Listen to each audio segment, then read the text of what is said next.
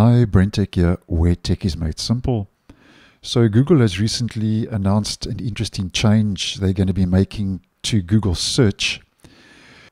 As you may well know, when you search on Google, to try and give you the most useful information, Google says that many times it would include and provide locally relevant search results by using country code top level domain names, ccTLD for short, such as in my region that would be google.co.za, or if you are in Nigeria that would be google.ng, or if you are in the UK that will be google.co.uk. Now over the years, Google says in regards to this that its ability to provide a local experience has improved.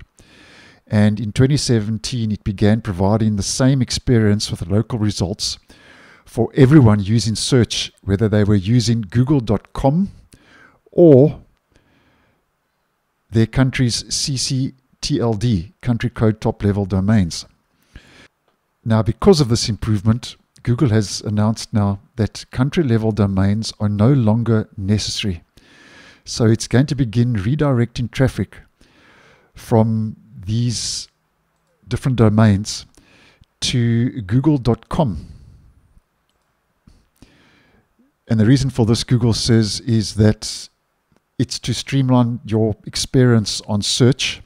Now they say that this change will be rolled out gradually over the coming months. So you may see this currently or may not. And just take note though that you may be prompted to re-enter some of your search preferences during this process with this change that Google is making.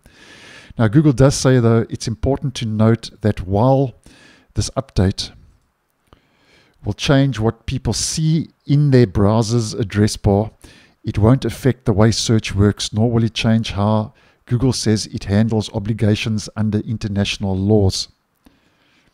Now personally, I think most people won't even notice this change.